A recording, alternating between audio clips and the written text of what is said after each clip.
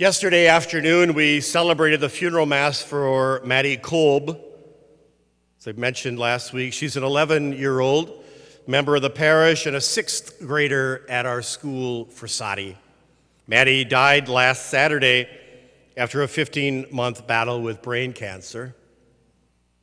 I mentioned Maddie in today's homily because she offers us a wonderful contrast to the rich man in today's gospel and the wealthy Israelites mentioned in our first reading. The wealthy Israelites were living the high life in ancient Israel about 600 years before Jesus, while others in the community were suffering. The wealthy did not lift a finger to help the poor, the widow, and the alien in their midst, even though they had the resources to help. And even though helping the other was at the heart of their covenant with God. Woe to you, says the prophet Amos.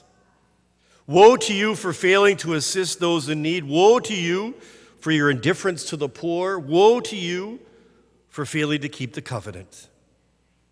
You will be the first to go into exile, away from the promised land, because of your failure to address the needs of the poor. In the gospel, we have a similar situation.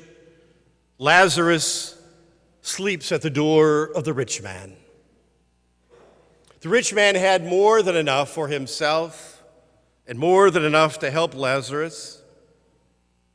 But the rich man preferred to step over Lazarus each day rather than tend to his needs. The rich man was indifferent to the plight of the poor. Woe to you.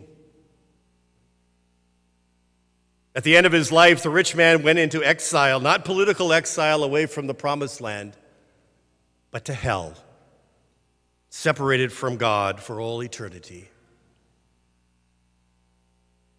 Contrast this indifference to this following example from the life of Maddie Kolb, our 11-year-old. After several months of brain cancer, including at least 2 brain surgeries, Maddie's family applied to the Make-A-Wish Foundation on her behalf.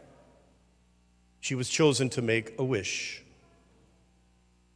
She could meet whoever she wanted, go wherever she wanted, receive whatever she wanted. They would grant her one wish. Young people, what would you have done? Huh? Old people, what would you have done? What would you wish for? Maddie did some research, thinking, and praying. She finally chose her wish. She wanted a $6,500 shopping spree to Target. Wow, she was wealthy for an 11-year-old, right? In February of this year, she went to Target and chose $6,500 worth of gift cards, toys, games, and supplies. And she gave it all away. She gave it to the children in the hospital. When asked why she did that, Maddie said, "I know what it's like to be sick and in the hospital. I want other kids to have something nice and to cheer them up." Well done, you little good, faithful servant. She had that special concern for others that God desires us to have, commands us to have. She then used her wealth to address that concern. She cared for Jesus found in those little ones in the hospital. She imitated the saints of every time and place who imitated Christ, who gave his life away so that we would have life and have it to the full. To those who minister to Jesus in the poor, he says, "Come on now, enter your master's joy." Today, the church celebrates the 105th World Day of Prayer for Migrants and Refugees. The world is experiencing the greatest migration in all of human history. Approximately 1 billion people are displaced today. That's 15% of the world's population. Some are moving based on natural disasters and lack of opportunities to provide for one's families. More than 70 million are being forcibly displaced, fleeing violence, political corruption, religious persecution, lawlessness. Some of these people are coming to our country, the richest and most blessed nation in the world, arguably the richest and most blessed nation in human history. And how do we respond to this crisis? What is our attitude towards our brothers and sisters on the move? In his message for this year's World Day of Prayer for Migrants and Refugees, Pope Francis contends that our response is not just about the migrant. He says it's about us, overcoming our fears, strengthening the gifts of compassion and charity, desiring to build the kingdom of God. It's not about the migrants, it's about us. It's about obeying the gospel and honoring Christ and the poor and the suffering.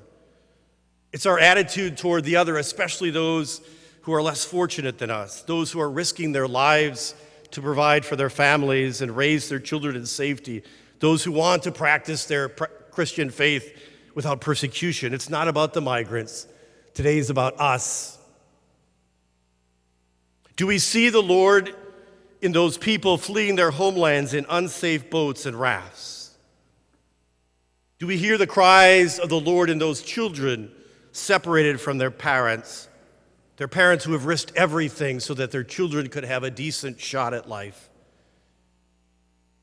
Do we see the Lord being trafficked in those little girls, sold and traded like animals? Do we recognize the Lord being held in detention centers throughout the world, many in squalid conditions? Or are we indifferent, like the wealthy Israelites and the rich man from the gospel? We don't have all the answers on migrants and refugees. We certainly don't have all the answers on the poor. We do not have answers on those on the margins of life. But that we do not have all the answers does not mean that we do not care or will not help or lead us to say, tough luck. You should have been born in the United States. God is calling us to care for the least in our midst, for the Lazaruses at our doorstep. The gospel does not require us to have open borders or that we admit everyone who comes to our door. But as I have said before, the gospel does require that we have open eyes to see the other as a human being made in the image and likeness of God. That we have open hearts to treat the other as Christ. The gospel commands us to be available to the least among us, including immigrants, refugees, to treat everybody with dignity and to welcome those who come into our country. The gospel expects us to put pressure on our leaders in government and say, chop, chop, we've been at this for 30 years, get it done. To pass immigration reform. The gospel demands that we be the face of God to those in need, including those who might not look like us or speak like us or worship like us. And why? If I can adopt Maddie Kolb's response to why she gave her wealth to the children in the hospital, we know in our collective our memory what it's like to be on the move. Because our ancestors left their homelands to come here. And so we can use some of our resources today to cheer up today's migrants by hearing their cries and addressing their needs. It's not about the migrants, it's about us. God sets the migrant and the refugees before us and says, serve me in them. And your response to the least among you will be my response to you. Which do you prefer to hear from me? Woe to you, away from me, off to exile, or well done, good and faithful servant, enter your master's joy. The choice is yours.